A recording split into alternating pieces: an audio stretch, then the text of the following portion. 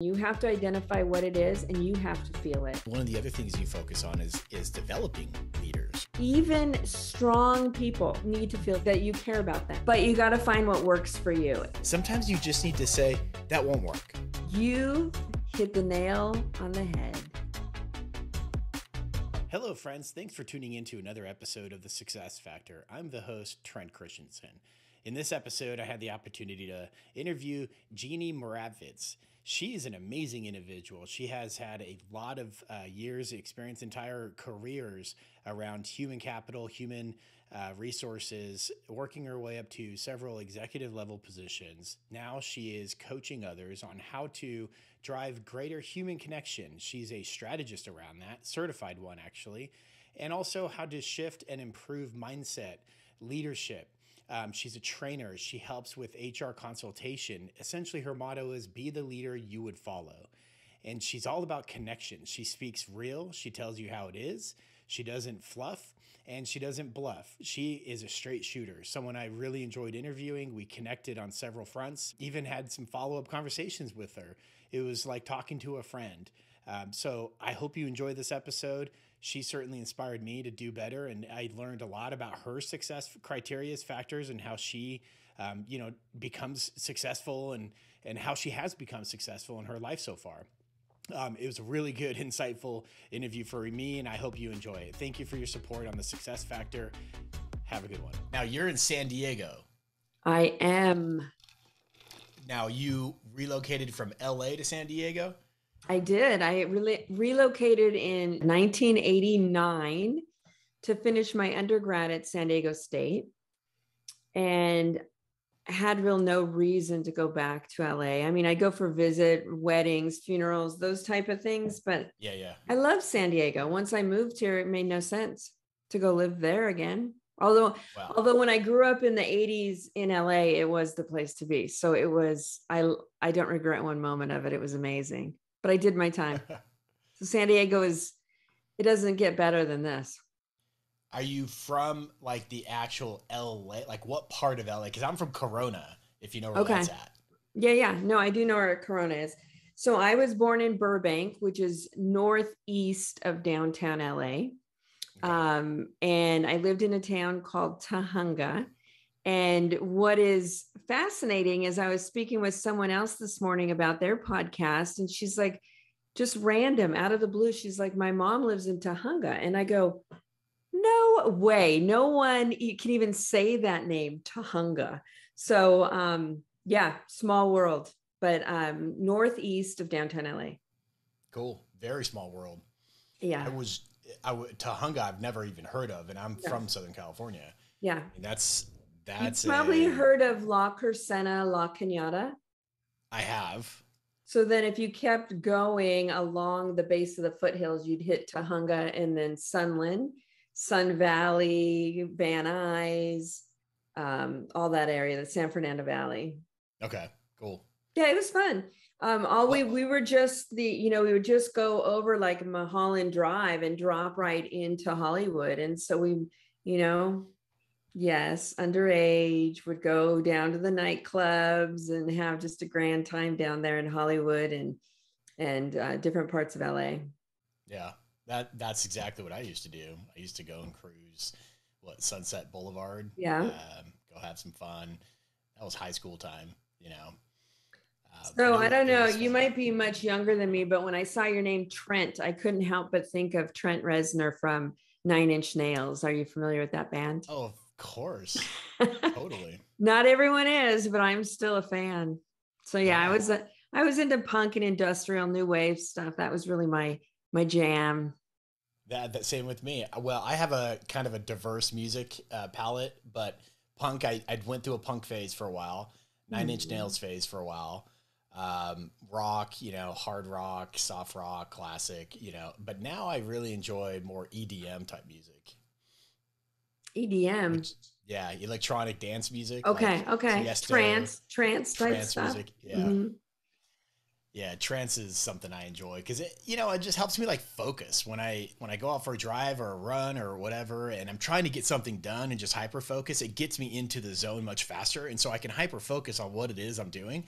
And the beats are something whatever it is, psychologically, it just resonates with me much more than any other genre. But I still enjoy, like, you know, Imagine Dragons. I take my kids to Imagine Dragons concerts, and I enjoy all kinds of other music still.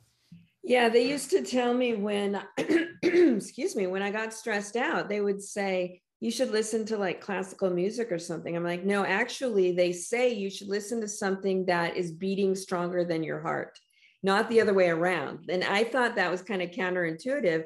But for me, it's punk rock. Like I will crank up some old school 80s punk, and people are, it doesn't, like, they look at me and they're like, seriously, that's what you listen to? Like they can't even put the two together because they see me as such a professional. Not that punk rock's not professional. That's what I try to tell them. So I'm pretty down to earth HR person who grew up in the hood in LA and, you know, went to the Troubadour. And, you know, I was just thinking of like the Whiskey A Go-Go, some of those clubs that I used to hit. And oh yeah. That's awesome. The Odyssey. Yeah. Did you ever go to the Odyssey? No, I've never been there. Yeah, I don't know. I think it burned down, so you'll never have a chance to go there. I'll never be able to go. But I can't ever remember the names of you know, we would just go Friday night or Saturday night late, go hit up some clubs and then get home really early. It wasn't a frequent thing for me. I was more into like going down to the beach, having bonfires, oh, good. Stuff like that. But once in a while, we'd go hit up the clubs. It's a bit of a hike. You know, you were right there north of LA, but for me, it was a bit of a drive from Corona. Oh yeah. Yeah. You were quite inland. So you are not the typical executive HR consultant that I've spoken to, which is, I think, cool because you're more authentic and you're more like yourself and you're putting yourself out there, which is good. So that brings up my first question. Yeah. What's your take on authenticity and how do we get more of it in the workplace? You know, great question. And people used to tell me, wow, you don't like shy from speaking the truth. And you know, that movie with Jack Nicholson, You Can't Handle the Truth. Like I would just say something like that. Like if I wanted to be an actress and pretend to be something on a regular basis, I would have done that. I was in LA. I could have found some role to play and some script to read. But I am who I am. I'm going to show up this way. And people didn't quite know how to take me in the, you know, 90s and because now look at 2020, everyone's talking authenticity and vulnerability and all of this. And I was kind of always that. And I didn't always fit in. I mean, I fit in really well with the engineers and the creative team in the marketing department, but some of the executives were just like, who are you? But in the end of the day, they really valued my opinion. You know, at first they didn't know how to take me. And I remember this one CEO that I worked with, it took a couple of years for him to gain, for Tim to totally 100% trust me. But when he did, he said, you know what, I'm not going to hire anyone in this organization until they've been through you. And that was like, I felt like I had won as an HR person, just showing up as myself, being totally 100, like whatever. We would have conversations like this during an interview, and I would find out way more about people and use my intuition to, like, you know, give the thumbs up, yay or nay, whether we should hire them with valid reason. You know, oh, I asked this question and this probing question, and they told me this. I think we should avoid them, you know, or we should absolutely hire that person. I love the way that they problem solve. So I've always, I mean, I'm sure back in my high school days, there might have been days where I was trying to be something I wasn't before I actually grew up. You know, I can think of that. But in the workplace, I really tried to just be me. And did I fit in all the time? Absolutely not. They were like, you don't fit the mold. I go, that's the whole point. I don't want to fit the mold. And then after, I think it was about 15 years, me working on a W-2 under, you know, different corporations.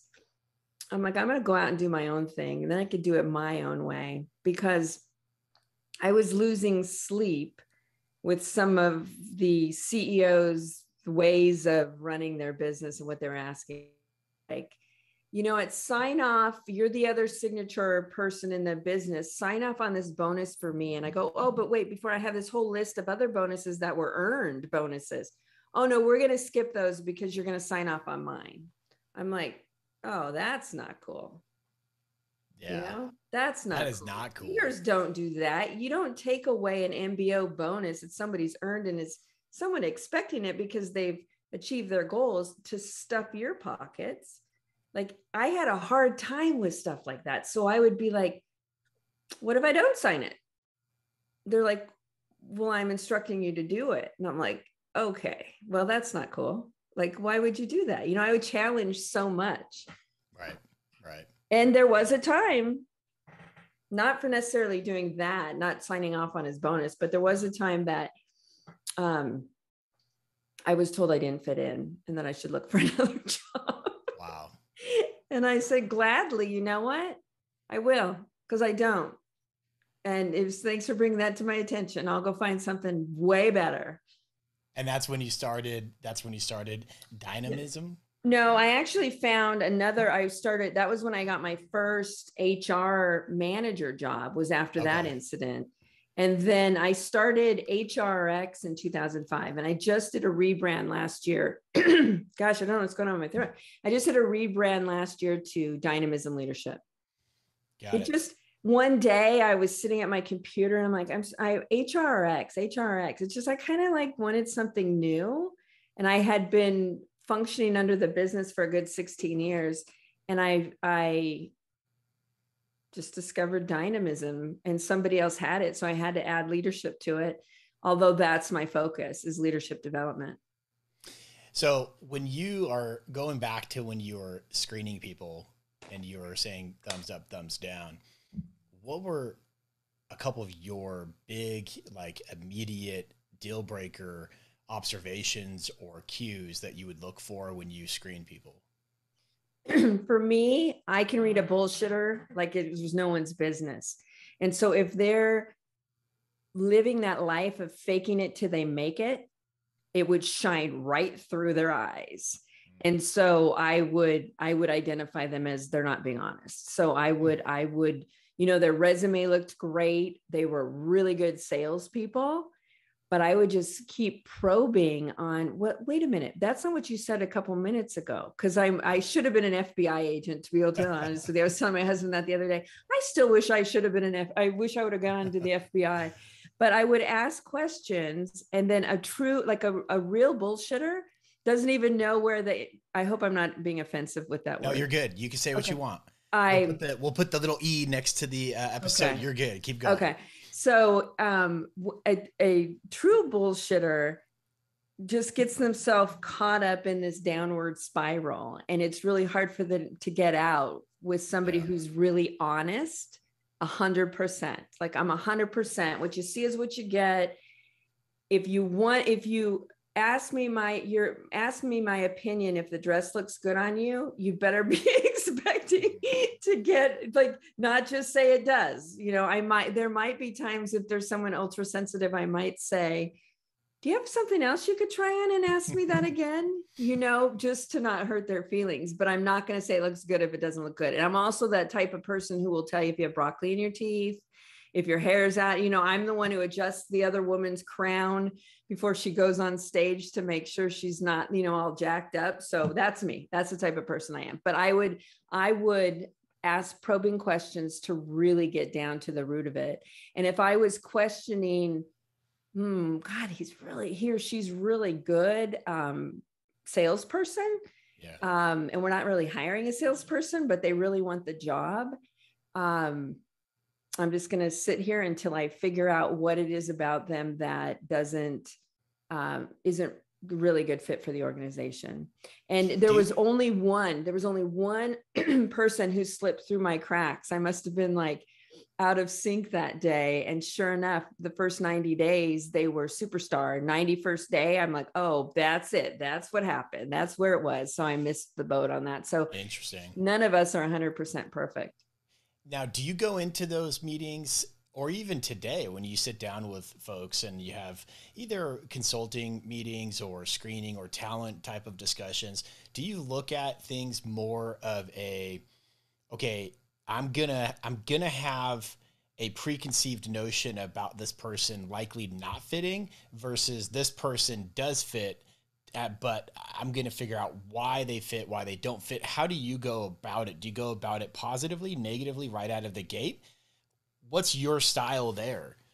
I actually always have positive intent. That's my plan. So if somebody comes in, usually if we're going to interview them, for example, we would have a resume. So let me look at this. I do my homework ahead of time or have someone on the staff do the homework ahead of time. How legit is this? Because anybody can create a marketing piece for themselves. And that the screening process starts right then and there. And then usually there's a phone interview. And so you just start screening out, because if you have 1,200 resumes, for example, you only really want to interview 10. How are you going to get there? So you start figuring out who is the best match, knowledge, skills, and abilities for the job, right? And you're, without even looking at the name or just what do they have? What do you need? But you can only figure that out by identifying the job, very clearly defining what would this person need to have to be successful in that job. Otherwise, you can't find the match. Yep. It's like anything, even in any relationship. When I was divorced and single, and I was like, I kind of really want a partner. What do I want in a partner? So my best friend that used to go to these punk rock places with me, we sat down at our age.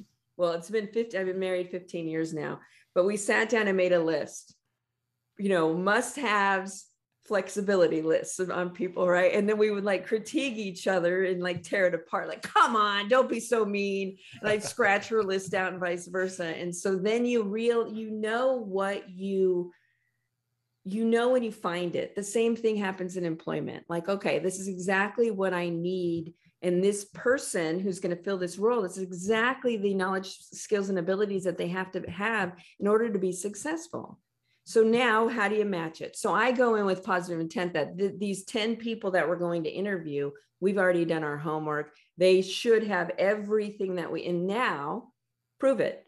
And I usually do behavioral-based interviewing questions. So it'll be something like, tell me about a time that you ran a department and give me an example of one of your most stressful days or something like that. So it's always behavioral-based, open-ended questions that give you real answers. It's not like, so did you like your previous job? Like, you never ask a question that just leaves you with a yes, no answer. That doesn't give you anything.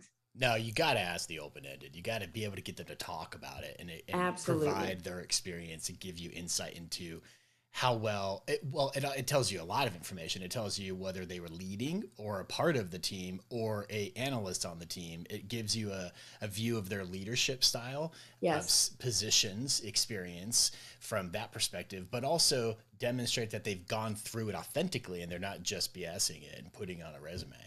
Yes. And and even if they are the leader, they should be able to identify different roles on their team. And that would tell me that they're a really good coach because they know the role. Now, they're not going to know everything about it, but they should be able to identify those other roles on the team. And that would tell me that they're more engaged than some that I have met. Some are like, well, I have a team member to do that. So they're super hands-off. And most companies really need everyone to kind of be hands-on at different stages of the development or the company's growth. How do you think the candidate screening process needs to change as it relates to a shift in just education and developing skill sets? For example, like udemy.com or Khan Academy, or a lot of self-help, go at your own pace type of programs where you can learn a lot of different skills out there through a variety of these platforms without going and getting the degree. Do you think that's shifting? How do we shift from a screening perspective so that we hire someone that is skilled regardless if it's a bachelor's, master's, or whatever? So I've always, I've said both. you have to be able to prove that a college degree is required for someone to be successful on the job. And it's evolving more and more and more where it is not a you can't prove it. So to answer your question, here in the now, how can you prove that my master's degree in HR is really going to prove that I'm better than someone else who doesn't have it and I'll be more successful on the job? That's really difficult to prove. So you can have it as a preferred, like I prefer that they have a college degree, but I can't require it. And so then that opens up to all these other courses, like, tell me what you know. And that's even more important to ask those questions, like, what do you know? And how'd you get that information? You know, did you self-taught? I mean, think about some of these people who dropped out of Harvard. Look at what they're doing, right? It doesn't, not everybody is made out for college, and college is not made out for everybody. And so, and it shouldn't have to be a requirement. I remember so I grew up in a family. We didn't have a whole lot of a family. I was the youngest of 6. There wasn't a lot of money. My parents didn't promote formal advanced education because they couldn't afford it. So they didn't be like, okay, so in high school, what are you going to do in college? It was just like, my friends are all going to college, and they'd be like, what school are you going to go to? I'm like, well, I think I'm done here. I think this is it. I'm finished. And they're like, wait a minute, we're going to this university and this university. I'm like, yeah, so that's not really an option for me because we don't really have money.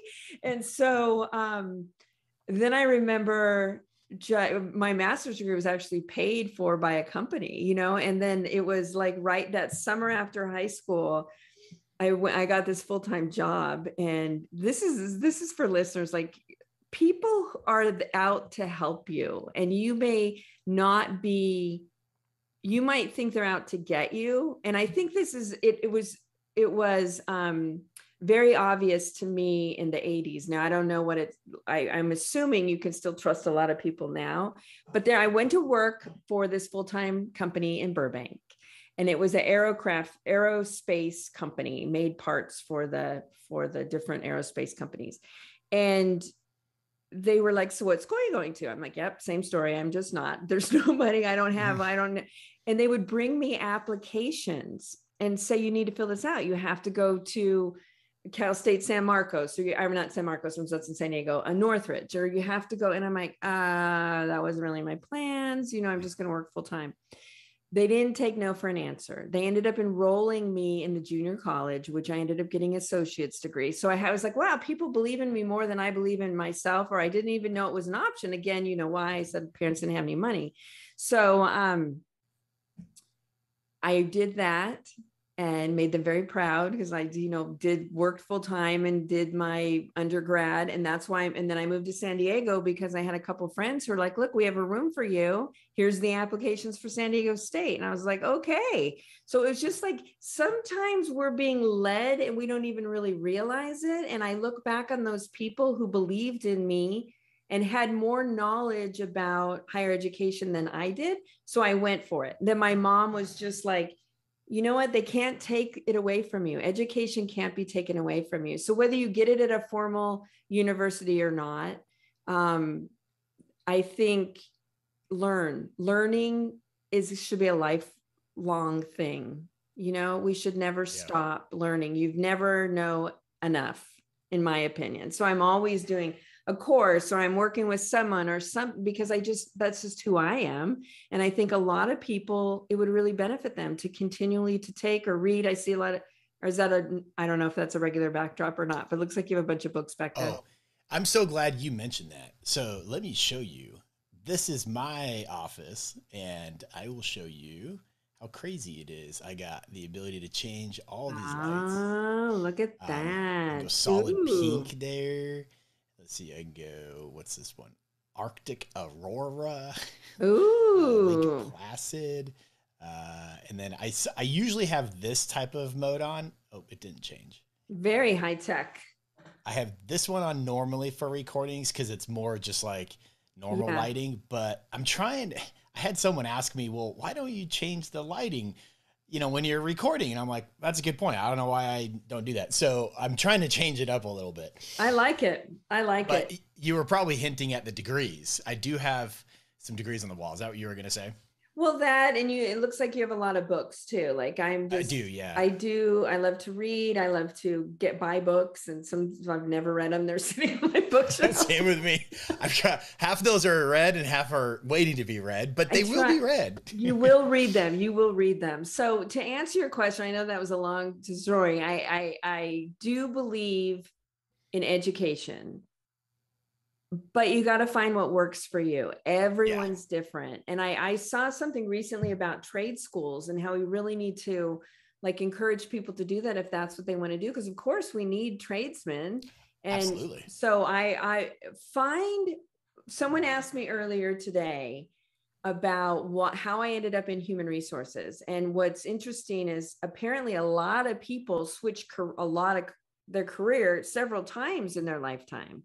And I've spent 32 years in human resources. And they said that's really rare to spend your entire life doing the same thing. And I said, well, when I moved from LA to San Diego to go to San Diego State, marketing was the thing to do. Marketing's cool. All the cool people are in the marketing department. I could not get any classes. They were all so impacted. And so I didn't want to be there forever. So I went to the counselor and I asked her, well, what degree could I get with the majority of the classes that I finished already? And as that turned out, I only needed one or two in public administration. I could get an undergrad in public administration. And I did an emphasis in human resources simply because in public administration, I got an opportunity, an internship at the city of Chula Vista in their HR department. Wow. And then I had to take a couple classes, and it came, all of this, if there was something clicked in those classes, it wasn't hard for me, and it wasn't a challenge, and it was no longer, I have to read this book. It's I get to read this book.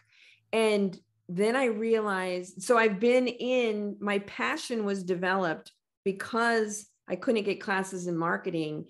I ended up finding my passion in human resources, and I've been riding this road ever since.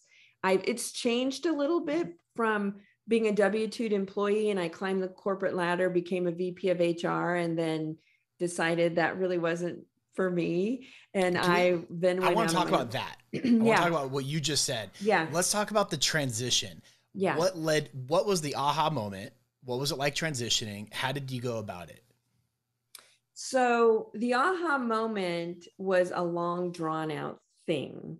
And it was one of my first jobs, corporate jobs, was these cubicles, right? So you're sitting in a cubicle and every Monday morning you'd come in, good morning, happy Monday. Every Friday night, have a great weekend. And I thought, this is the lamest thing I've ever been involved in my life. I was doing it and I was making the money and I was getting promoted, but I'm like, if that person remember Ally McBeal, that show? I'd be like, if that person says, have a great weekend one more time, I'm just going to be like, oh my God. So it was a long time coming because I'm like, how can I change this? I like what I do, but how can I change this? Where I have to show up at the same place every day and have the same parking space, and you met the same person at the water cooler, and I'm like, it just really wasn't me. And I worked for a startup software company, and a lot of the engineers were working from home. So I'd be like, can I work from home? And they're like, no, HR doesn't work from home. You have to be where the people are. It's funny because now look, you have to have a global pandemic for them to realize that yes, everyone can function at home. And even better, cost savings, more efficient, better work-life balance, less stress. Anyways, we'll go there. Yeah. Because there's actually a company I know of that's been functioning for 12 years, 100% remote, super successful. So, I used to wonder, what could I do that? Could I do that? And I had this amazing, he was my financial advisor. He was an amazing man. Sadly, he passed away very early, 57 years old, but my father died in 1998. by a drunk driver. And Joey, my buddy Joey, was my financial guy. He became like a father figure in a way where he pushed me to try things that I didn't think were possible. So Joey was like, Jeannie, why don't you just go out on your own? And I'm like, HR doesn't go out on your own. They're not allowed to work from home. Like I was just following everything they told me. He's like, why not? And he would challenge me in a way that my father probably would have, like, why not? He would always I'm like, yeah, that's interesting. And so then he really encouraged me in 2005. Our little software company here in San Diego got bought out by a company in San Francisco. And about January 2005, being high level in HR there, I had an opportunity to lay myself off or put myself on the list. So it was time. I pulled the trigger, eliminated my position, and started my own business in 2005. And it was because did you give yourself a nice severance package? Yeah, I did. Of course I did. and Joey, looking back, I really owe it to him for just kind of pushing me. So I think we all need somebody who challenges us, challenges those assumptions and those thoughts and those things that keep us small, and just why not, find your why, like your passion and why you do things. And then ask yourself, why not you? Because you know what, if it's not you, someone else is going to do it. Someone else will do it. What was your first offering? What were your first services? What did you offer companies? What did you start with? Yeah. So I that severance I told you I got, I was taking a little bit of time off, and I wanted to read all the books on my bookshelf. And I got this phone call shortly after saying, our CEO has been told that they need to hire you as their HR person. And I was like, okay, that's like the best of all worlds for a consultant, right? I'm now a consultant. Yeah. The CEO needs to hire me. And it was only like a couple miles away. And so I went there. He did try to talk me into being a W-2, like, why don't you just come on the payroll and be an employee? And and it was so hard to say, I don't do that anymore. I'm a consultant. But I stuck to my goal and my plan and my reason for going out on my own and said, no, I'm a consultant. I'm no longer a W-2. And that was hard. But when you commit to your goals, you stick to it, because things will have 17 and a half years later, here we are. Yeah. And it's like, just know what you want.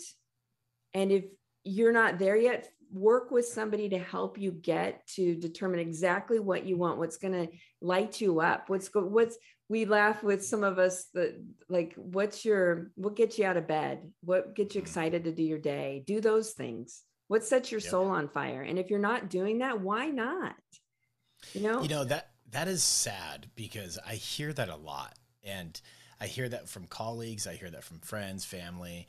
I've done interviews with, other guests, and it's a similar perspective. A lot of people don't do what they want to do.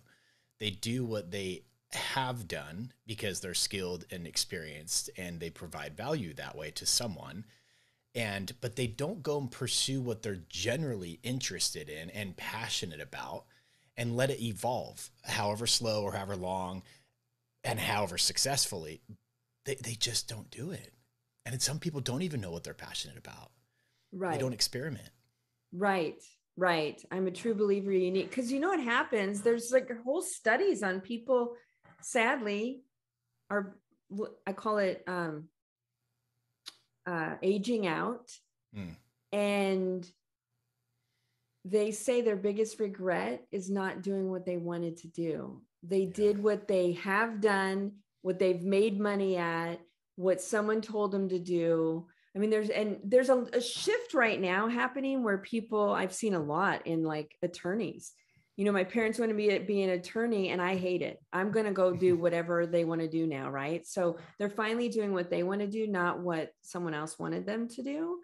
I think the biggest factor, and it might be playing a big role right now, is the financial aspect of it, because they're so afraid to risk that. Like, how am I going to pay my mortgage for my family or what have you? Right. So not everyone's positioned differently, and everyone has their own financial issues.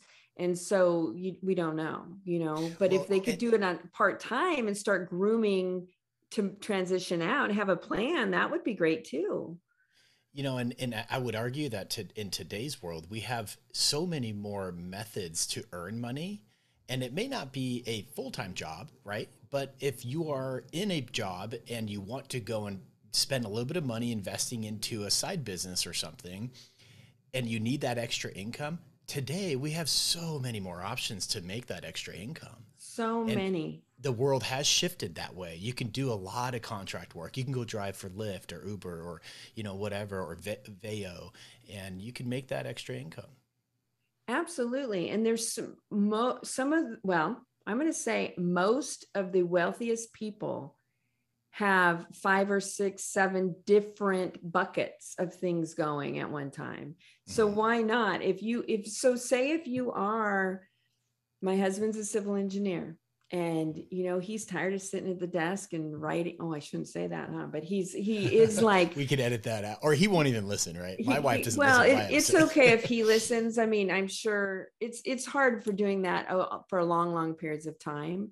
Yeah. And so say if you're doing something, then why not start this like I was going to say like a hobby, but you don't want it to be a hobby. You really have to invest in it like a business if you want it to be successful. But like you said, why not do a couple hours here at night? And there's so many things available. Yeah, there's a lot. You can monetize a lot of different things right now. I just saw there's actually a course. I was trying, I think it was the University of Maryland, maybe. They have a course on being an entrepreneur in the metaverse. Wow. So I guess they're going to be selling business inside. And so we're just learning this, right? This metaverse. So I saw this last night and I'm like, wow, okay. You know what you should do? What? I just had an idea. You should mirror that proactiveness and jump on that from a Don't say it. Don't tell the secret. I know where you're going.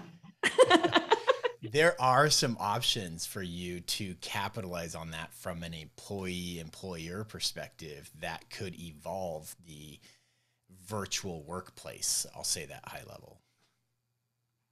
That's what I was thinking last night too. Yeah.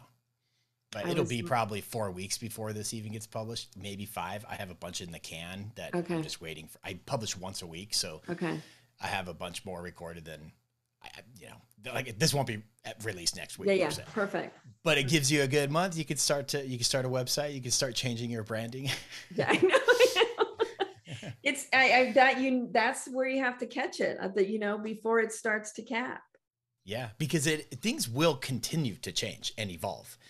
We're not going to plateau in technology. It just will change. It will evolve. And I think if you can ride that wave in any aspect and leverage your experience and your skill set, but also get a little bit of creativity in it. Oh man, anyone listening to this episode can do that to any aspect of life and capitalize on something. I agree. Yeah. It takes effort. It just takes trying. And it takes, yes. And you have to, as an entrepreneur, you have to be self-motivated.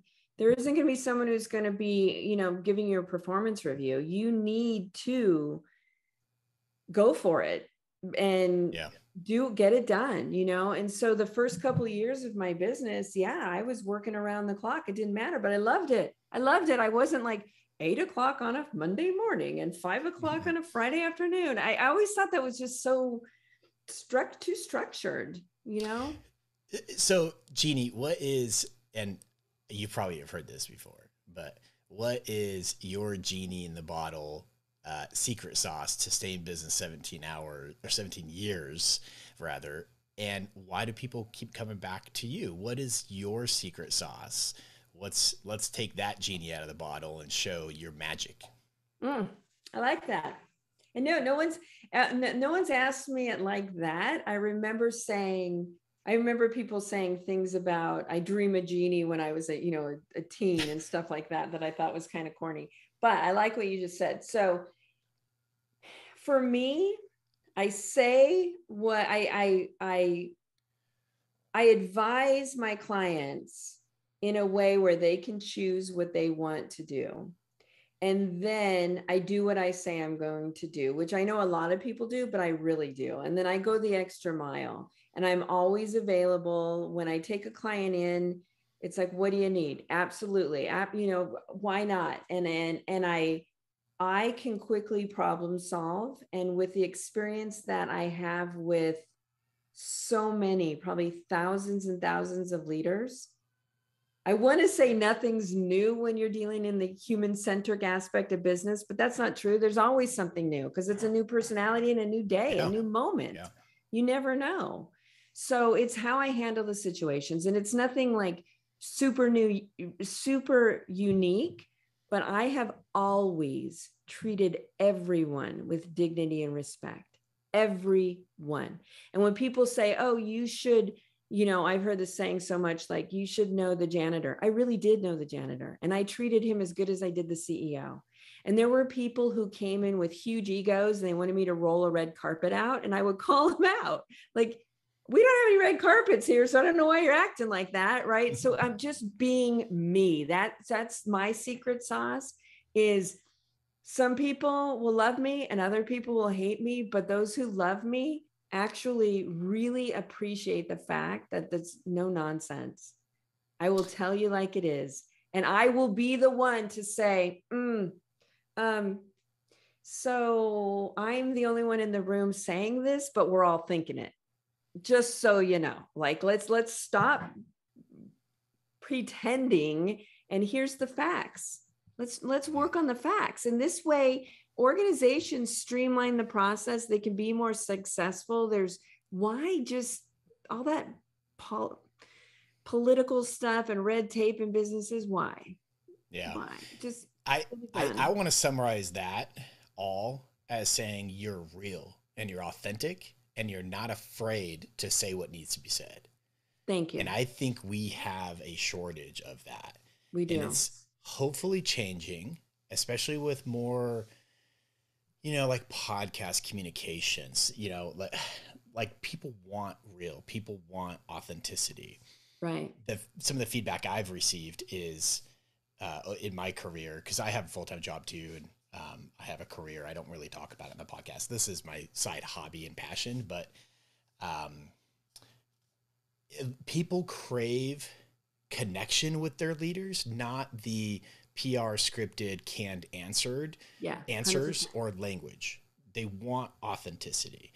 And because of that, I've seen a rise in podcast style conversations occurring in and out of corporate America, more so developing now in corporate America, where people can really connect with like an executive over HR like yourself, and they can hear what they have to say, what they're thinking. There's no script, there's no PR canned answers. It's a real conversation. Yes. And people resonate much better with that than at a town hall with, standard answers. Absolutely.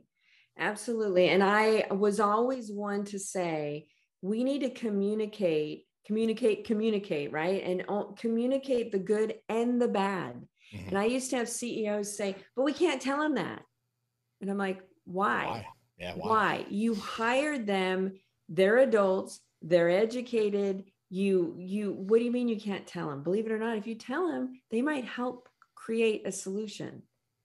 What do you mean you don't tell them? Like they're not ready for that yet. They can't handle it. Remember that whole, you can't handle the truth. I'm like, that's so ridiculous. So I'd be like, you know what? We need to tell them this now. Yeah. So that's how the cultures that I worked in, the companies I worked in, the cultures we created was just about no bullshit. Like this is our mission. Here's our goals. This is who we are. This is what you need to do. If you go the extra mile, you're going to get this in addition to, and then we made it happen. There's this company in San Diego, the startup that I spent 7.5 years at. That group of people are still friends. We left in 2003, and we're still friends because we were so real. And that's the one company that I work for that I was like, they're not going to fit in here. They're just not, they're not a true team player. and you really want that. You want somebody, and I'll give you an example. 10 o'clock at night, I packed up my office, I'm ready to go home, and the receptionist is stuffing envelopes. And I'm like, why are you still here? Well, I got to finish these envelopes. You know what I would do? Drop my stuff and help her finish the envelopes so we could both leave. That's cool. That is a true leader. That's the type of people that I wanted in the organizations that I worked for. And that's what I look for in hiring anybody in the organization. Someone who's willing to step in and help when it's needed on anything. You're a team. Yeah. And I think a lot of people lose sight of that. They get so focused on what they're over and their little real estate piece that they forget that real estate piece is actually a piece of puzzle that is a bigger picture, and all these other pieces come together and create the company. And they forget, and there's bigger pieces that are sub components of the overall company, like divisions or departments, but a lot of people lose sight of that. They just get focused on their little piece of real estate and they defend it. They want to optimize it and create efficiencies, but they don't talk to the other pieces adjacent to them or have impacts, positive or negative. Yeah. They don't communicate a lot of times. Communication is the biggest issue in businesses. Yeah. And I just posted something the other day. Communication isn't a barrier. It's the solution. It is the solution to everything. Talk about it. Don't be afraid to come in and speak your mind respectfully. That's it. It's how you communicate. So you were talking about like one little function of the company, and they don't communicate with the other departments. We had this exercise where we put up, every department was responsible for a list of goals within their department, but how they fed the other departments. And so in the lobby, well, it was kind of the inside lobby where everybody could see it. The head of the department would have to do a presentation on, we do this because it helps this function. We do this because it's supported by that function. So you can see how everybody works together. And so it didn't matter if you're in that. You can't have sales without marketing. There's no point of having HR if there's no employees. It's just the whole, why do we do what we do? And we took the time to do that. And it was posted up on the board. So you knew exactly what department was focusing on what. More people need to do that, and when I was at Goldman Sachs back in the day, they would call that commercialized mindset. So you have a commercial point of view. You understand the business, the marketing, the revenue, the client relationships, the research, and how they all work together into a cohesive product that the customers see. And that develops your ability to think commercially, right? But we don't really focus on that at other companies. We need to, which brings me to my next point. So can we talk about training and development for a minute? Sure. So you offer training and development consulting. Yes.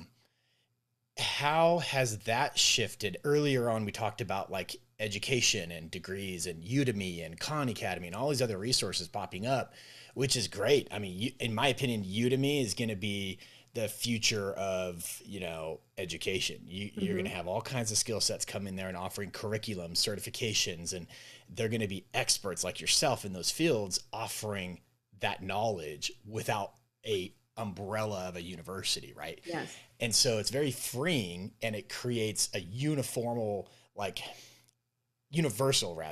access point where anyone can go and do it. So how is your training and development kind of approach and strategy you work with your clients shifting as a result of that?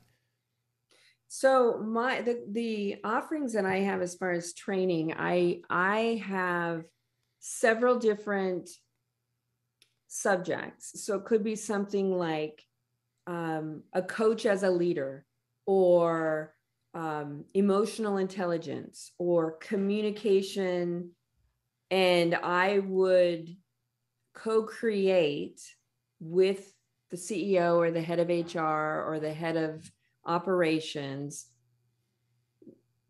a solution using these different training programs. So it could be something as small as a 45-minute webinar style. It could be half day. It could be a full day where we pull in certain pieces, depending on what the organization feels they need.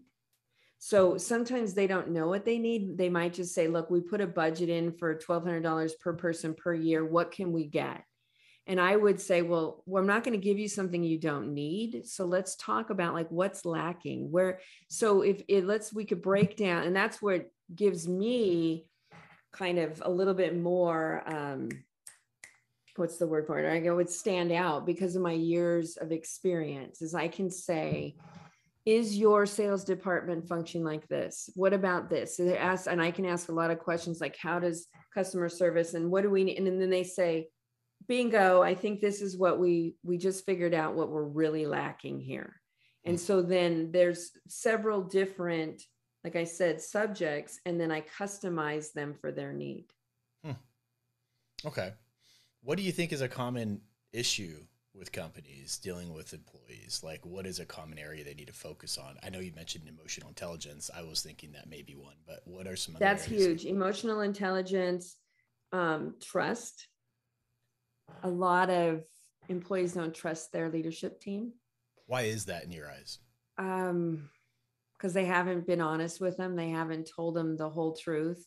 They may side, or like, they call it sideswipe, I guess, where all of a sudden they're laying these people off and nobody had any idea that the company was even doing bad. Like they don't believe that the leaders are being authentic. I've experienced this as an employee. As have I. It is an issue. It is a problem. Huge. How do you get around this? How do you, one of the other things you focus on is developing leaders, right? Mm-hmm. How do you create better leaders? So how do you help address that in your approach to shape or refine or educate a leader? So it's going to depend. Like if it's a group, then we might focus on, here's the 9 different things that are really important. You have to have strong characteristics in to be a trusted leader. And it might be one-on-one. Tell me, how do you recognize your staff? Tell me about, let's see, who do you have on your staff? Here's 9 people. So we can sometimes get really close and talk about like, how are they interacting? What kind of connection do you have with Trent? Do you even know Trent outside of the office? Do you know that? And so this is when I was inside HR, I'd be like, do you realize that the reason he leaves every day at 4 is he has a son in the hospital that he needs to visit? Like, did you even know that? Like that makes a huge difference rather than, oh, he cuts out every day at 4 because he's going surfing, making that assumption, which this is kind of a true story. And so I'd be like, you got to get to know your staff. When you make that connection and they get to know you. So that means, if you want them to be vulnerable and be honest and upfront with you, you have to be that same way with them. So show them who you are, so they, back to my days and, the HR, they always said, God, you're like one of us. Cause if they came in and I was like, I don't know, I'd bring my dog to work or whatever, I'd be like, she calms me down.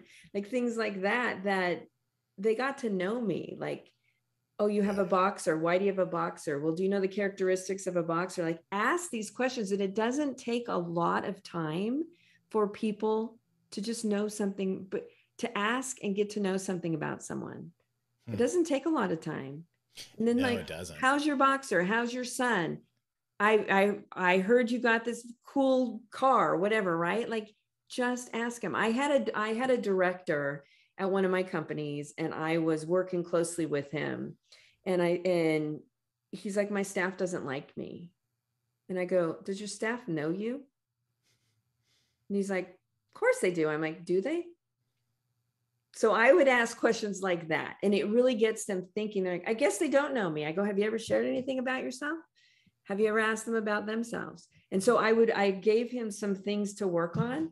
And then one day he's like, oh my God, I'm having these conversations. They like smile at me. And I go, you know why? Because you're smiling at them. Because he used to be on his phone, walking to the restroom, and just like walk right past them, would never even talk to them. So I encourage leaders, take the time. You hired these people, treat them like people. Yeah. Find out a little bit more about them. It's not just about the job. And when they come into your office for your one-on-ones, and if you're not having one-on-ones, start there. And first thing, before we get into the projects, before we start talking about that, how are things with Mary? How's the dog? How, whatever it is. Right. But be real and don't try to just be able, Jeannie told me I had to do this. Like, you got to really genuinely care to get to know them. That makes all the difference. That totally does. Some leaders really struggle with this, like being able to be open and to share insight or details about who you are outside of work, and the leadership mantle and role that you have that's received and perceived by all your employees. Some people feel so uncomfortable stepping outside of that, let alone, sitting down even in a one-on-one and talking about non-work related stuff, which is very rare too. Most leaders don't do that. They focus on the tasks, the team, the future. Where are we going with this project? But one-on-ones, in my eyes, should be that opportunity to really connect person to person and to see how it's working. How can I help you grow, learn, be happier, develop? Do you feel valued? Do you feel engaged? Do you feel like you belong here? How can I help you with that? That's something that leaders struggle with. And ask, what obstacles are you facing? What can I remove for you? Like, I'm the leader. I run this department. What can I get out of your way so that you can shine? So that's business stuff. But and I'm not expecting people to spend hours chit-chatting on the clock, but just spend some time showing that you're a human too, and you want to know about them as a human. Share information about you personally, and not everything. Like, from an HR perspective, I'd say, be careful when I say share all this information personal, because some people will share everything. I remember that too. Those are one of the stories I could tell so many stories. I'm like, why are you talking about this right now? Like, this is off the table, right? But communicate, model the behavior that you want. So if you want people to share about them, you got to share about yourself too. Yeah. Show them that you're real. You know what? And then show them that they have a growth path too. Like, this is it. And if your staff doesn't know how you got to where you are, start there. Because they're probably wondering how to get in your role. So what did you do? And where were your failures? That's one of the things as I've led teams and worked with people, and also just hearing other folks and other colleagues at different levels.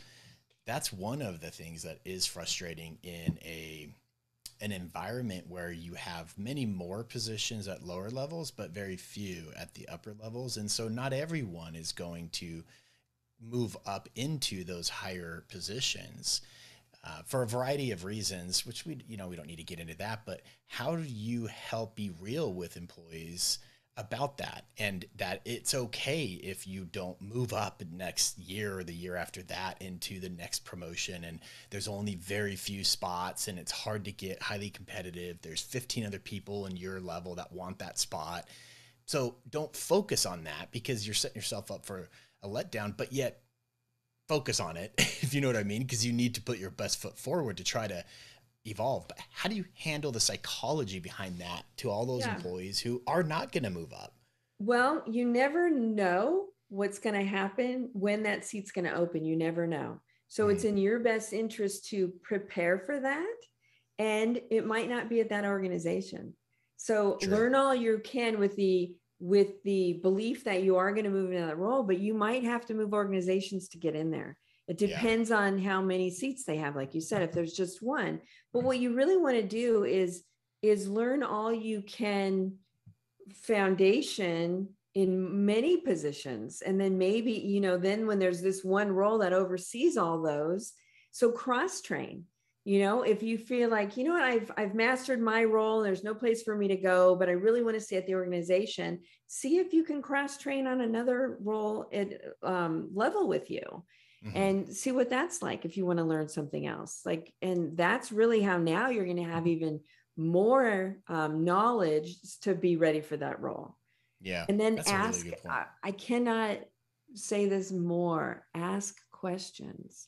Ask questions of people in the role. How did you do that? Like, inquire on how to gain what you need to be the number one candidate to be asked to come into that role, to be promoted into it. Right. Yeah, because that's something that a lot of people don't ever ask. I mean, they don't make it known that that's what they want. And I want it so bad, I'm willing to do what it takes to get that. But what is it I need to do? Some people aren't even comfortable having that conversation. Well, they won't. And I've met so many people who are like, well, they didn't promote me. What did you do? Yeah. You need to manage your own career. So I empower my leaders to ask their staff, like, where do you see yourself in 3 years? Where do you see yourself in 5 years? What are you going to do to get there? What can I do to help you get there? You don't work with individuals, right? Or I do. You? No, I do. Okay. So like someone like myself, who's, I don't know, mid-level manager or, lower level leader, wants to become the executive one day, but I don't know how to do it. Could someone like myself listening to this call you up, engage you, and have you help them to become a sharper executive? Yes. Okay. And I've done a lot of that. I've groomed a lot of people for their next role. Okay. Absolutely. That's cool. That's a good, because you're not limited to just working for firms and companies. You work with the individuals too. And I really like working with individuals. That's one of I have a nice, diverse set of responsibilities on any given day. And I like it. That's good. Mm-hmm. What's your future like? Are you going to wind this down? Are you going to do this until you die? What's your plan?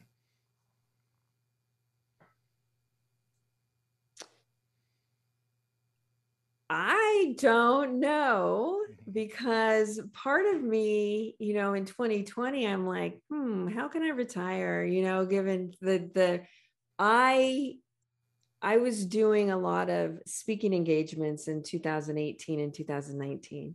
And when 2020 rolled around and everything shut down, all those things were canceled. And everyone told me, why aren't you pivoting? You should go online. Like you could just speak at the conference online. And I had a son at home who is now doing school from home. And my mom was in a nursing home. And it was just like, I didn't pivot well in 2020. I just didn't. And that's okay, because I had other responsibilities that were calling my name. So now when I'm feeling super fresh and back in business and rolling, and I've pivoted all I needed to pivot now, I don't see myself retiring anytime soon, because I love what I do. And I have learned so much over the years, whether it be from the way that my mom raised me. She literally could have been Brené Brown and Simon Sinek combined if she had had the right resources. I'm not kidding you. So she planted all these seeds in me. And then when I read stuff in their books, I'm like, Mom, hello. Like she passed away in February of last year. Sorry to hear that. Thank you. I know. I was suddenly I was an orphan. Like now I had no parents. And that was just like the strangest thing, because you are really adulting. Like I thought I was adulting when I bought my first refrigerator or my like washer dryer set. And then and I know that sounds funny, but you actually like, am I really buying like appliances? And then you're really adult when you lose both parents. You're like, you're out there on your own. So you're in the world by yourself. Yeah. You're in the world by yourself. So, I love what I do. I see myself. So I have a staff of 9 contractors who are spread out across the United States. So if business comes into me, I decide, am I going to do it? One of the contractors available to take on the assignment? Mm-hmm. Who wants to do it? And I divvy it up where we're going to go with that. I see me doing a lot more speaking engagements, and that's how my business is going to cover my salary. And so I just feel spreading certain messages and information and sharing with a bigger crowd on stage would really be, it's something that I really like and that I probably enjoy the most right now. So I will continue to do those things moving into the end of this year and next year. And so I can't see why that wouldn't continue. What are some of the things that help someone become a better speaker? I know that's something you help coaching on, or it's one of your services that you can advise clients on, but what are some tricks or tips that you have for someone who is looking to become a better public speaker and go out into the public and get some engagements? Yeah, it's funny because this book, it's called Own the Microphone, and there was many speakers in it, but I did one section or one chapter, and I'm just going to tell you what it says. The very first thing says, jump in with both feet. So if you feel like you want to be a speaker, you should most definitely go for it. But what you need to do, and I mentioned this earlier in the conversation, don't fake it till you make it. Talk about something that you know that you've experienced. Tell your story. And I've actually met people who make stories up. And you know what? I'm a true believer. The truth will always prevail. It may not happen that day, but the truth will prevail and you'll be shown up. Remember, okay, so you remember that band that used to lip sync? Yes, Milli Vanilli. Milli Vanilli. Girl, you know it's true. Yeah, when they came out, I was like, they've been lip syncing? Like, that is so ridiculous, right? So they became a laughing stock because they were fake. Yeah, they were fake. It was just lip singing. Yeah. This chapter of this book said, it talks about being authentic, being you, showing up, get up on stage and tell them how you're feeling. People relate. And you want to be able to share with them something that they haven't thought of yet that could very well, when they leave there, if they implement it, it could change their course. So, okay, that's amazing. So the book is called Own the Microphone. It's called Own the Microphone. It's Bridget McGowan. I just had one chapter in it. Okay. But the book I really like, and I also did another chapter in this one, it's called Success Codes, since yours the Success Factor. Yeah. Secrets to Success You Weren't Taught in School. And this one, my chapter, it's an inside job, maximize your human potential. So if you have we've talked about this, if you have a burning desire to do something, why are you not doing it? Because people are so unhappy at the end of the day. A lot of people, they come home, my same old job. Well, change it. Guess what? That's the one thing you can do in this change. Create the life you want. Yeah, it is much easier than you realize. It may be uncomfortable to step out of your comfort zone, but as you do that a little bit at a time, you evolve and you become something so different just a year or 2 years later, and you're much, much more primed to succeed in your passion, because it takes change. It takes you doing something different, right? Yes. You can't just continue doing what you're doing, but expect a different outcome, because that's the height of insanity. So you've got to be that change, even if it's baby steps. Yeah. Baby steps. That's what I say. Break things down to manageable chunks. So I'm in a trio, and we call ourselves we're accountability team. So every morning we text, the three of us in a text group, the 3 things that we're going to focus on today that's going to move the business forward.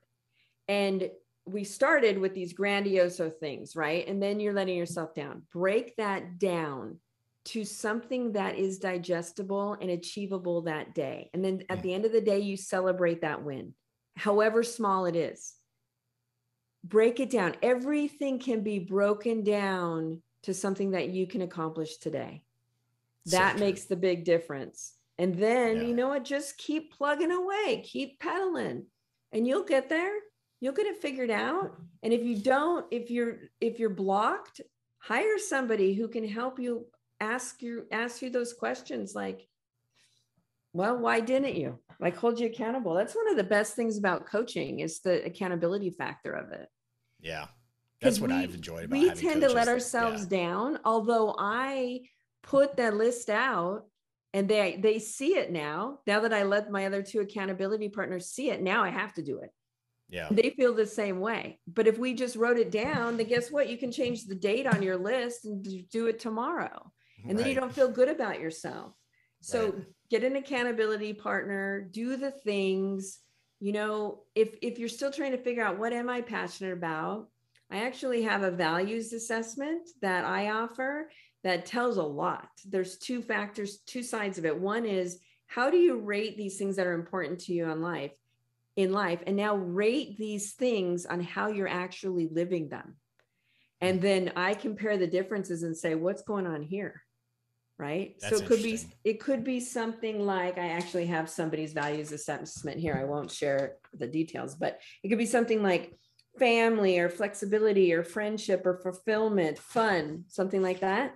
And then you can see that they rated a 5 as being so important in their life, but they give it a 2 or a 1 that they're actually doing it. Why? What's keeping? Why do you think that is? What keeps people from doing It's confidence. Changes? It's usually confidence. They're afraid to fail. It could be something that when they were a child, their parents or whomever, or some role model told them, no, you're not good enough. It breaks my heart. I actually get chills. Breaks my heart. I've heard that so many times. My mom told me I wasn't good enough. My dad told me I wasn't good enough. My dad told me I was too fat. I'm like, what?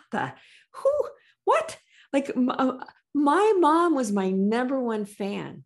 She told me I could be president of the United States if I wanted to. She told me, if you set your mind to something, you can achieve it. And you know what? It is totally doable. Everything. That's a really good point, because I think there is some issues there that I've experienced and others have experienced. Parents don't know what it takes to really put forth the right effort today when the kids are young or growing up to have a lasting impact positively into that child's life. And sometimes it's not because they are purposefully doing something wrong. Sometimes they don't know, or it's omission. They don't know they need to be more involved. They don't know they need to go to those games or, you know, those activities and encourage the child, because the child needs to feel that they're validated and they're supported and that they matter. Because if the kid is just going and doing whatever activity or sport or hobby they're into when they're a youth at any age, but the parents are not engaged and they don't care, what does that tell the child? That they don't matter, that endeavor doesn't matter, that discipline or, you know, hobby or sport doesn't matter to them. So then the child will likely fade away on that. You hit the nail on the head. That is so huge. And I can tell you, I'm the youngest of 6. So my siblings are very different from me. And so maybe it took my mom 5, 6 tries, right? And you don't know what you don't know. And my mom used to tell me, some parents, they don't realize that when you become a parent, you take that parent pill and it's all about your child. You can't be selfish. Now, she didn't have a cell phone. So I'm going to say this for the modern parent. You can't be selfishly like this when your kid's playing baseball. They are watching you watch them, to your point. And when your eye is on your phone, that's more important than them. I love what you said about them needing to feel validated. They need to feel like you care. There's so much to what you just said. And it's so true, because that same child grows up with those same limiting beliefs. And that's where it has to change. That's where it has to change. And parents don't know it's really hard being a parent. Like, oh yeah, I have 5 kids. I know. I thought 2-year-old and 3-year-old was hard.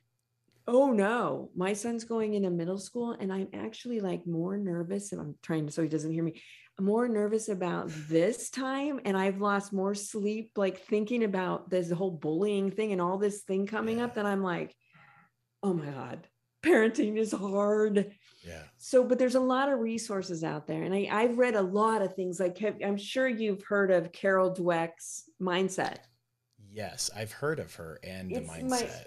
I wish I had the book near me. It is so thrashed because I've read it. So it's called Mindset, and it's Carol Dweck. Amazing. And that's stuff that everybody should apply to themselves and their children. It's about growth mindset versus fixed mindset. And really the words you use And you don't want to tell your children, you're so smart, you'll be fine. No, you want to actually acknowledge how they solve problems, right? There's the difference. Absolutely. So I highly recommend that book. It's wonderful. It's a quick read. It was one of the, it's around here somewhere. I like dropped it in a pool. The whole thing is so thrashed, but I love it because it looks so lived. And it's like, on Audible too, which is good for me because I love multitasking while I'm walking the dog or working out or yard work or whatever, or driving. Yeah, I get that. That one's excellent. Carol Dweck, Mindset. That's a good one. I've actually not read this one, but I've heard of her and those concepts by others recently. And she has several YouTube videos that are quick and to kind of get the point across. But I've done presentations on her work, and I think it's quite amazing, life-changing. So, back to the child thing real quick. Yeah. I think there's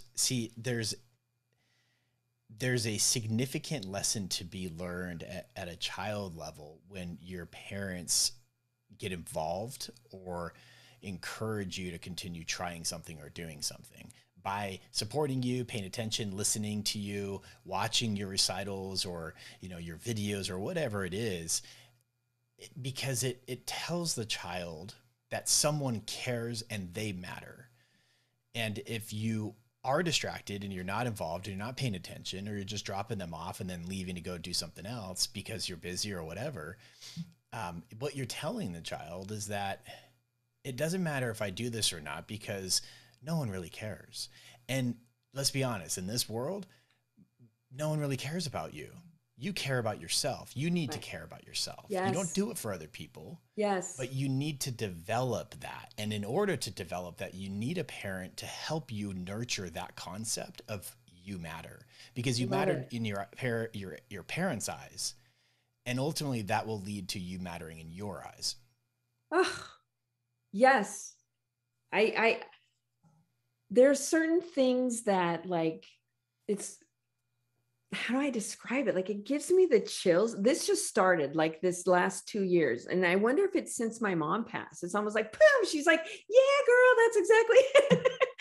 I guarantee you. I feel it. I feel like what you just said. She's connecting with you. You got some spiritual sensitivity going on. Oh, that's exactly, because you know what, Trent, I haven't thought about that. I'm like, why do I keep getting the chills? It's when things like this that really, really touch my soul.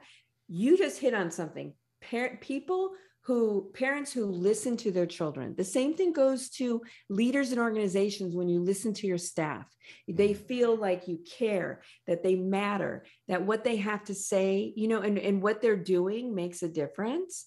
And you're teaching them how to care about themselves. I love what you said. Yeah. I'll give you an example. So I mentioned my dad passed away and mom passed away too. So, when I was little, my dad, this will tell you how old I am, liked Star Trek, like the original Star Trek. Okay. And when I'd be like, Daddy, look at this bottle of water. It's amazing. He'd be like, shh, wait for the commercial. Now, my dad was fun. He took me to Magic Mountain all summer long. We had fun, but it was, wait for the commercial. My mom, hey, Jeannie, come here. What's going on? Talk to me. Anytime, until she couldn't at 88, until she could not talk back, listen and have a conversation with me, she was available for me 100%. Oh, look, she's going, yeah, girl, I sure was. She's giving me the chills. That's awesome. Big difference. That is huge. And I've been thinking of doing this course for self-confidence and confidence, and sharing all that I've learned. And maybe it could be for parents who, you know what, it's not too late. Work with your kids. You need to be there for them. And and put the screen down. Too many people are on screens, your phone all the time. Yeah. There was something I had read, if your child brings you a rock, you keep that rock. That was so important. They thought of you to give you that gift. Like you don't have to keep it forever, but keep, while they're young, put it on your desk. So they feel like, oh, I gave that to mommy or daddy, right? The same thing goes. If they have something to tell you, you drop and you listen. You drop what you're doing. Now, I'm not saying if you're in the middle of like running your business, something, but you know what, make it reasonable. Yeah. And another thing is like, maybe there's an hour every night that it's just for your child to spend time with you. And if you have more than one, divide it up or however you do that. It's all your time, whatever you will need from me. Because when they come to you with questions and you're available, guess what happens when they're struggling? They're struggling in the teenage years. They're going to come to you because you were available. Even for the little things, you're going to be available for the big things. And don't judge them. Be there. And kids don't need friends. They have enough friends. They need you to be a leader, and they need you to help them through situations. Pull their hand up out of the puddle. You know what I mean? Totally. It's huge. I love that. It's huge. You should do a program or a book, or you should do a podcast channel on this. I think you should totally dive into this a little bit, because it feels like since your mom has passed, this is resonating with your soul. It is. And I think you can leverage that energy, motivation, and passion and experience and put that forward for other people that are struggling. And I have been thinking about this, and for you to actually acknowledge it and see it, this is such a great conversation, Trent. I'm glad we're having it. Yeah. You're really insightful, and I love how you just speak what you think. It's who I am, and like I've always said, some people can't handle it. They don't know how to deal with me, and even some of my son's parents. Like they don't, they will be like, oh no, they have plans or whatever. I'll be like, nope, he doesn't want to go because he doesn't want to go. Like, like, what's wrong with the truth? Yeah. People are so afraid. I had this conversation with my neighbor last night walking the dog. She goes, well, I would say this, this, and this. And I go, why? And I go, so maybe that's why they're doing this, this, and this. This is the problem. Nobody's communicating facts. Yeah. What's wrong with the facts? Like, you don't have to be a turd about it. I was going to say asshole. You can say that. That's fine. Be respectful, but be like, this is one thing I've learned over the years too. Like, no is a full sentence. No, period. Do you want to go somewhere? No, period. Right? No. And a lot of women will go, no, because I got to do this. No, thank you is perfect. And I always add thank you, because no is kind of rude, but no, thank you. You don't have to give an explanation, and it lets you off. Don't make up some bullshit story. Just tell them, no, thank you. People in the workplace and out of the workplace habitually do that. It's, my wife, my kids, my friends, my family, employees, bosses, everyone does that. Sometimes you just need to say, that won't work. That doesn't work for me. Nope, not going to work. But instead of saying that, they give this long rationale and justification why it doesn't work without even saying it doesn't work. Right. And you know why? Because they're uncomfortable. They feel they have to justify. And the beauty, if you start doing this, the first one will be a kind of weird and odd. The next one will get easier. It gets easier and easier and easier. And guess what? You are actually relieving stress from your body because you're not making shit up.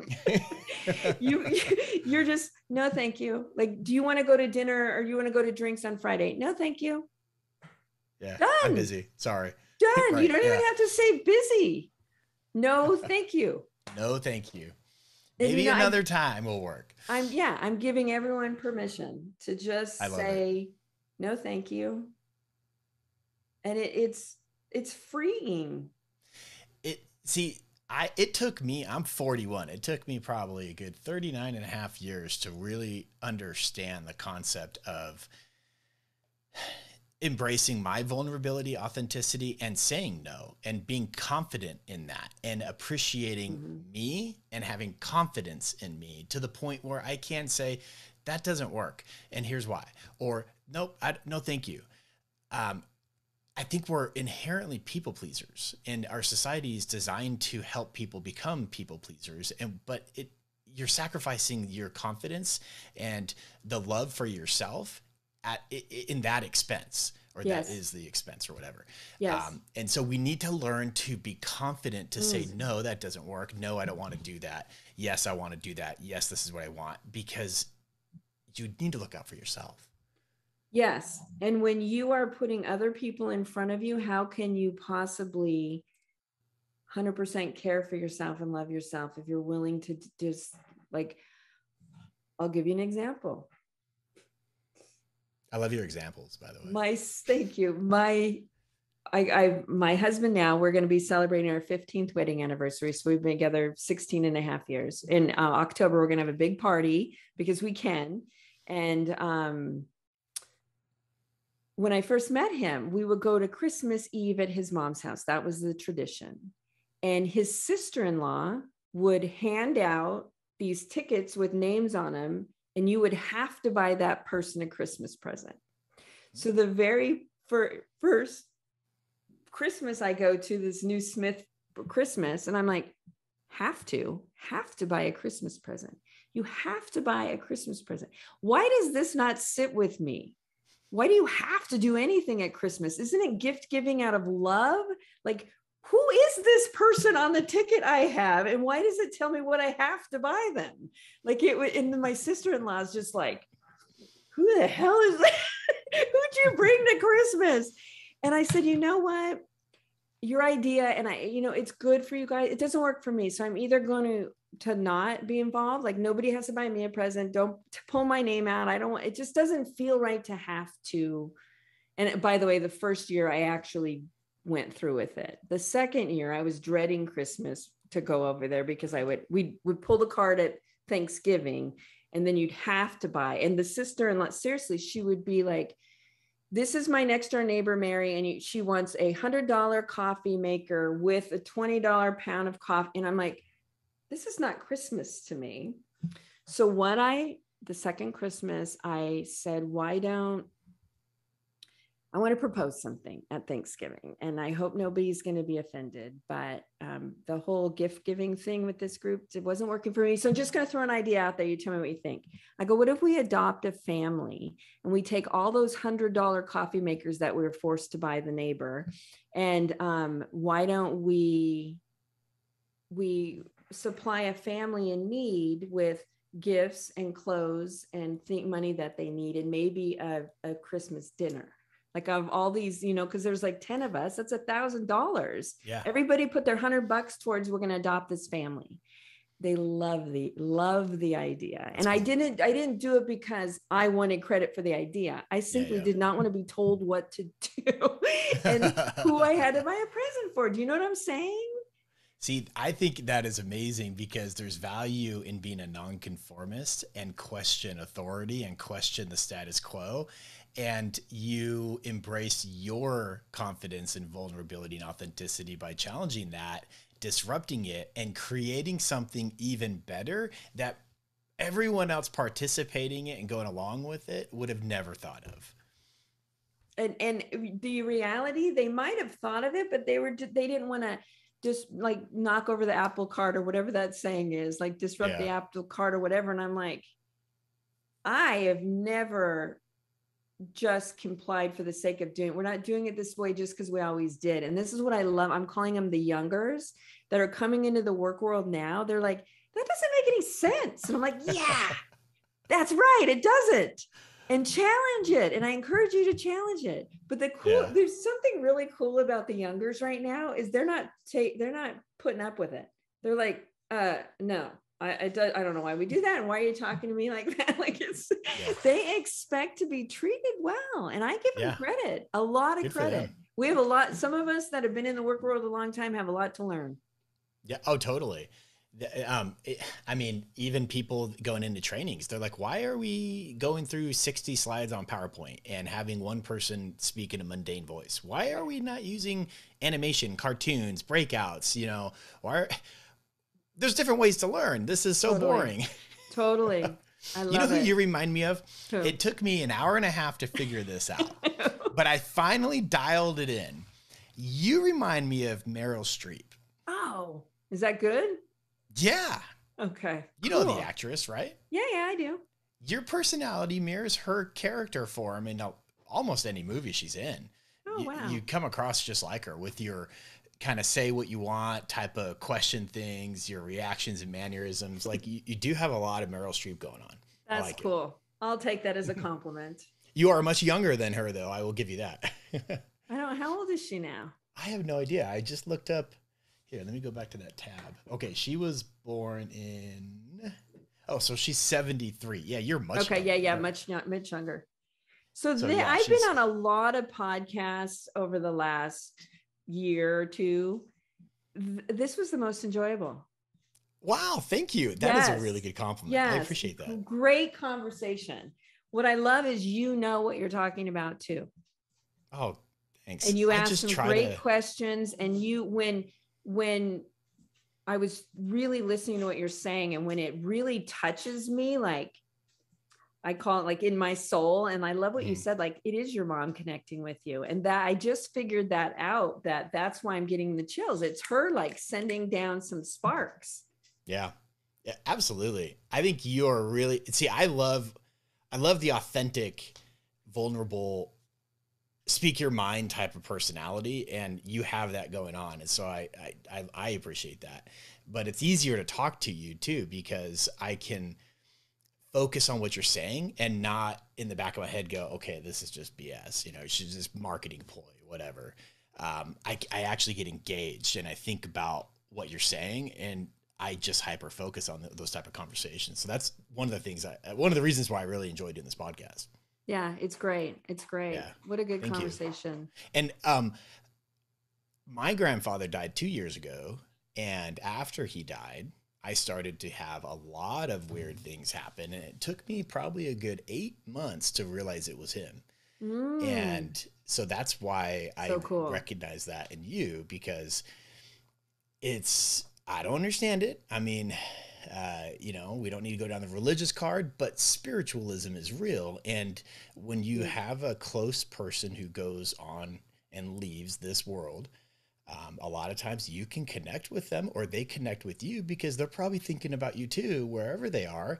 And sometimes it happens right after or close to their death. And so that's why I picked up on that. Yeah, that's really cool. You got me thinking about so many things from this conversation for the last hour and a half. Oh, and also he was trying to get me to do some things differently, and I didn't realize that. And I finally was meditating, pondering, kind of trying to connect with the energy and the positivity and the love I was feeling. And then it took probably 8 months, but it finally hit me, and it finally helped me shape my perspectives and some things I needed to do differently. Your mom could be like trying to help you out too, maybe helping nudge you in some areas where you can maybe even impact more people than you have today, and help so many other people that may be struggling. And it could be them as a parent role. Maybe you can really leverage that. Yeah. I think you're onto something. Yeah, I did. I was on, she hasn't published it yet, but there was a podcast, and she specifically asked me to talk about my experience the last week of my mom's life. Oh, wow. And I thought about her the other night. I'm like, I would love the footage. I'd like to see it. I'd like to hear my story, because I've stayed with her the last week, and it was quite amazing in a weird kind of, I've never done this, I hope I never do this again type of thing.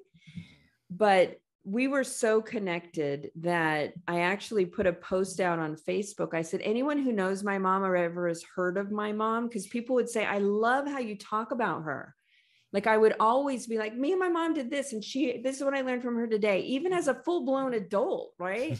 And they're like, it's so amazing, this connection you have with your mom, and what you continue to just honor her. Yeah. And so I did this post on Facebook, and I literally said, anyone who knows my mom, I had been talking to her. I started medicating her heavily on morphine, and knowing she's aging. This is it. This is the last of it. And so I'd been talking to her like day in and day out for days and like, there's no response. Right. So it's just like, I'm entertaining myself, talking about things that we did as kids. And so I said, anybody who has anything to say about my mom, I would love for you to post it or share with me, send me a text, something. I'm going to read them all to her. Oh, that's cool. So I actually, yes, I know. It's cool. Right. I was able to almost do her eulogy while she could still hear me. Oh, wow. And that's pretty cool.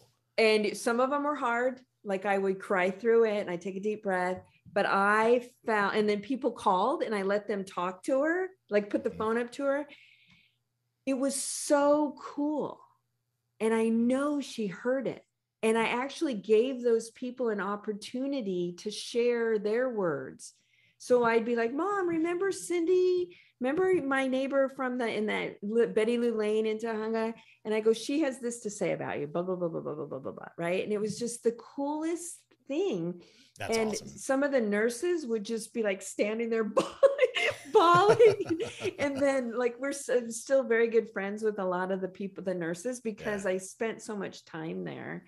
But I'll be brief. Right after, I actually was there for a whole week. And I remember the hospice doctor came in and he goes, I just want to tell you something.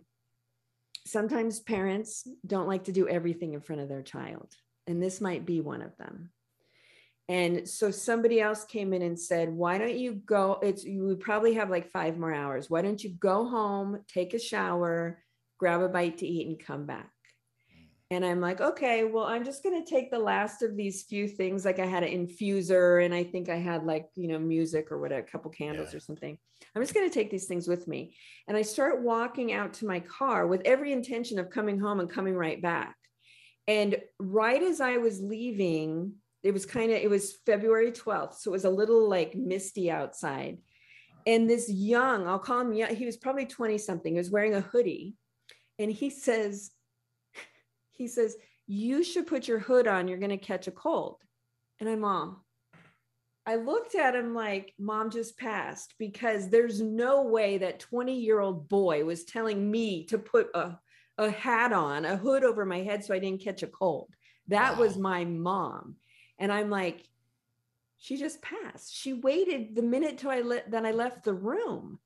So sure enough, I was only 4 miles away. I get a phone call saying she just passed. I go, I knew it because she sent me a message to that kid that's standing outside. Isn't that amazing? It was so bizarre. It's amazing how that works. Yeah. He literally was like, you need to put, and I'm like, he probably didn't even know what, you could have went up to him and asked him, and he probably maybe not even known what he said. No, I don't think he did. Yeah. And then I was just like, that was incredible.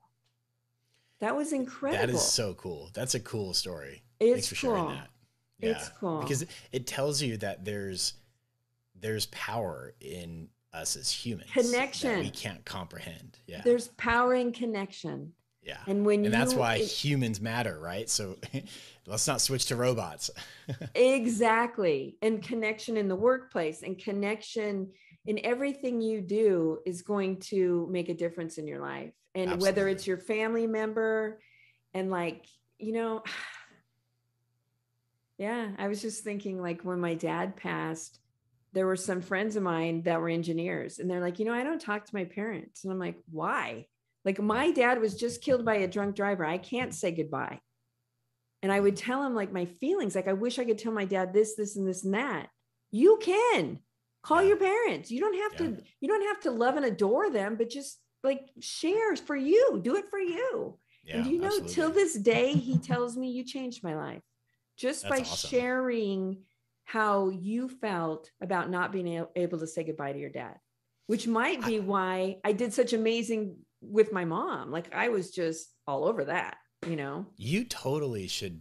I really think, Jeannie, you should leverage your human resources experience and leverage these experiences as being a mom, your mom's passing, these stories, and really go help parents. Because I think parents are struggling today, like everyone struggles in a lot of areas. The world is way more complex than we ever would have thought, even just 3 years ago.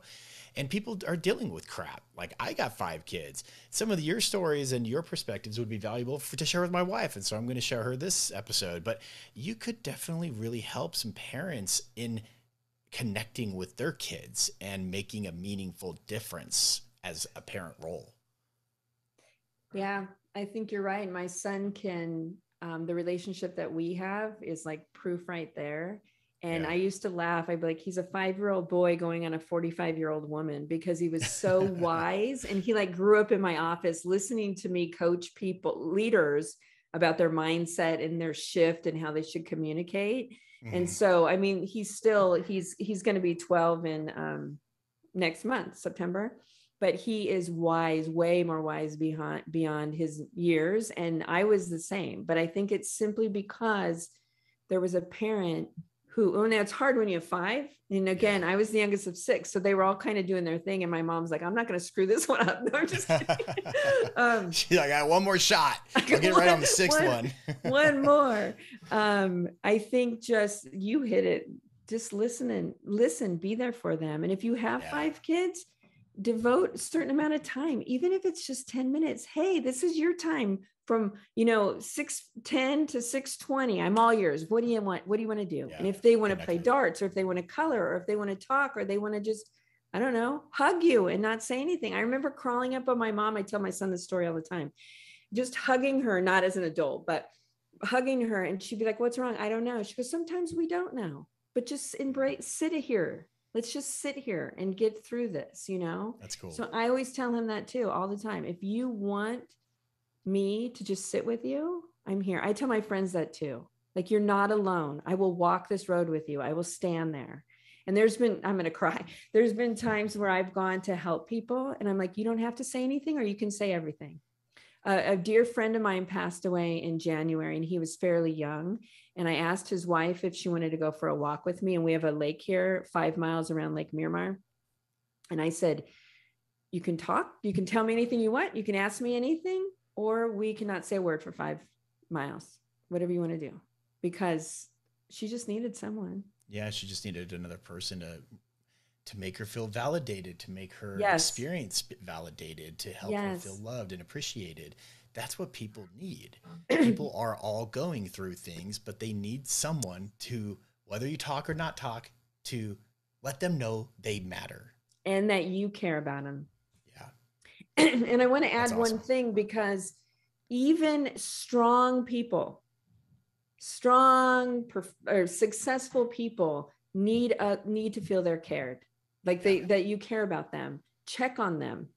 And I've been sharing this with my friends. I go, no one checks on me. Like, I check on everybody. Nobody's checking on me. I'm just telling you, we all need to be checked on. So even if you have that best friend who's a CEO, check on her, check on him, because you just never know, and just be there. Hey, just thinking about you. That goes a long way. Like, I'm just thinking about you. Is everything cool? Like, I will periodically check. I have this group of people. You good?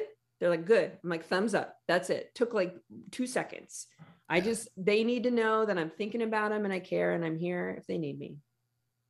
I really like what you're doing. I like your personality. I like your experience. You are a pleasure to talk to. You definitely are a professional, a seasoned human being who has a lot of wisdom. And thank you for sharing all of that on this episode.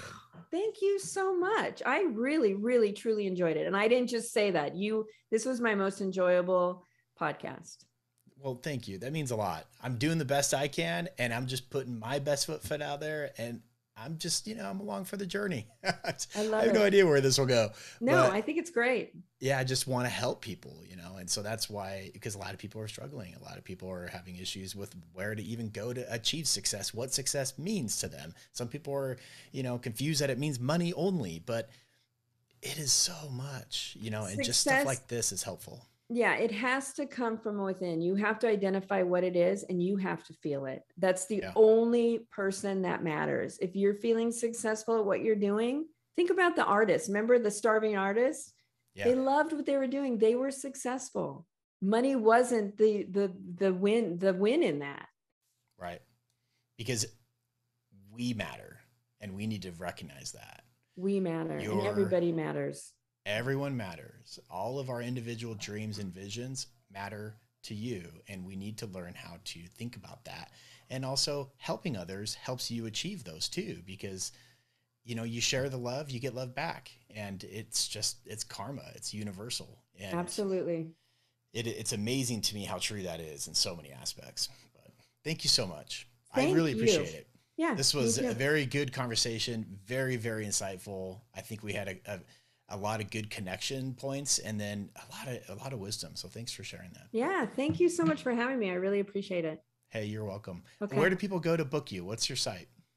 So on Dynamism Leadership, so it's DYNAMISM leadership.com.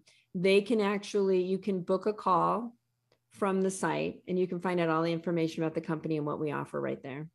There's also links to all the socials if you want to connect. Awesome. Thank you. All right, we'll keep in touch. Absolutely.